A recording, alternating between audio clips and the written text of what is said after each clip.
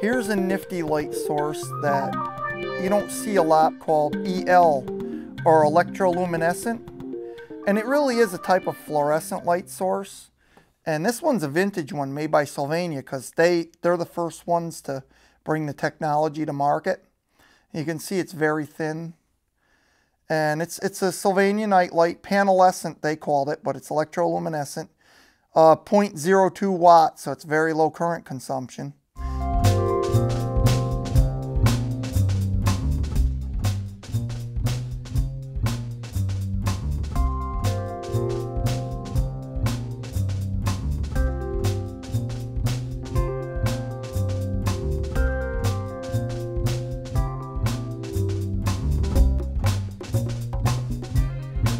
How it's done is simple. You got a reflective surface on the back made of metal connected to one side of the line, to one prong. Then you got a phosphor over that. Then you've got a clear overlay, which is electrically conductive but light transmissive, that's connected to the other prong. Then you got an overall overlay to protect everything. When you plug it in, the phosphor is sandwiched between two layers of conductive material. So when you energize those two plates, so to speak, the phosphor is in a field of electricity, and the electrons from the electricity make the phosphor glow. It's basically the electricity directly makes the phosphor glow. You don't have to convert it to UV radiation. It uses ions from the electricity to knock electrons out of orbit in the phosphor, and then when those electrons rejoin the atom of the phosphor, they release energy in the form of light. So that's exactly what happens, and basically it's a fluorescent source that has no ballast.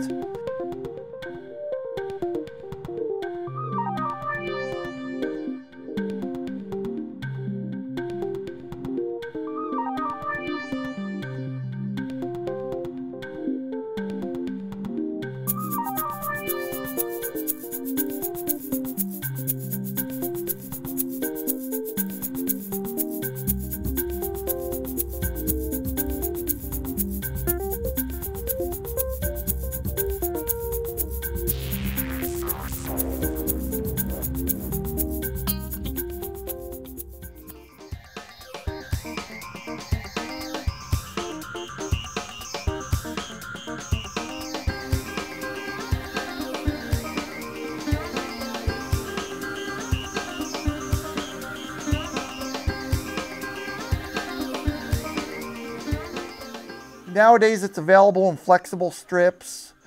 Limelight brand night lights are an EL technology. There's a lot of night lights that use it now.